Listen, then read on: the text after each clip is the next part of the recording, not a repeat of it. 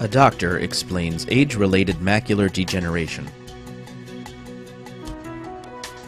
Macular degeneration is one of the most common diseases of the aging eye and leads to significant loss of vision. Patients with macular degeneration will experience a loss in their center of vision, blurring and distortion of center of vision. Advanced macular degeneration comes in a wet type and a dry type.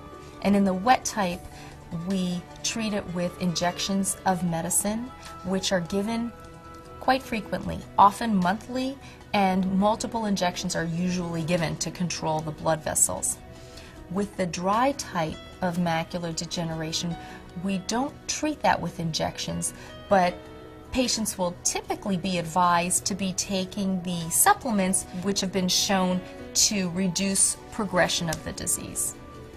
Patients with macular degeneration are often asked to monitor their vision at home, and they're given a piece of graph paper with lines, either black or white, on a background, and asked to look at it one eye at a time individually with the other eye closed to see if there's any distortion, any bending or blurring of those center lines.